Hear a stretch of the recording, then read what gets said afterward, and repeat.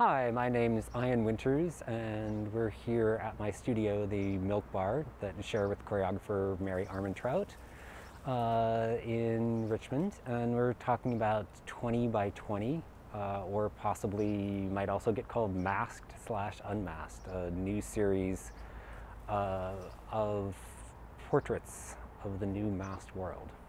Teachers, grocery store, frontline workers, performers, artists, the huge medical care, healthcare workers, the huge number of us that really are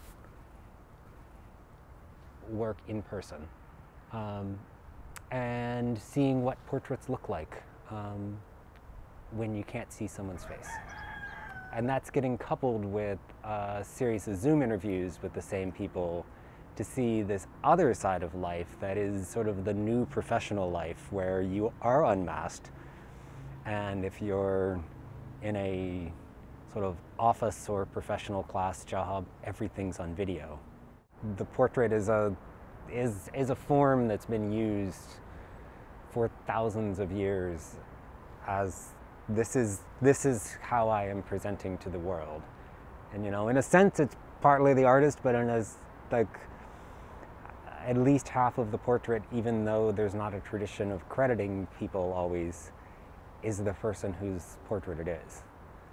So I'm curious about that tension between those two things also. There's also this long history, from the very beginnings of photography, of it being this accessible means for defining an identity as a family and as an individual. I'm hoping to come up with a series of 40 portraits by the end of the year that'll be coupled of in-person portrait that's masked in a very formal black and white, very, very traditional formal portrait, coupled with a Zoom portrait that's of someone at home on Zoom, the same person. That'll basically be the orientation to the shoot. I've been thinking largely in either book or kind of traditional gallery installation, and kind of thinking of them framed as diptychs. So, formal portraits and similarly cropped Zoom portrait. It feels like there's a new divide that's a similar kind of class and race divide that we've that's hugely present at the moment, but that it's a somewhat different category. It's, do you work in person or do you work on Zoom? Everyone that I've talked to and everyone that I've photographed so far, the eyes are so much more important, and also all the little crow's feet and these little tell of like, is this a frowning eyebrow or is this a quizzical eyebrow? The solid color mask, there's the disposable mask from the convenience store, there's the surgical mask, there's the mask that has the neat little logo here that's imprinted by your company. There really is something deeply interesting about how do you construct your identity and presence when you can't see your face, or when much of your face is obscured.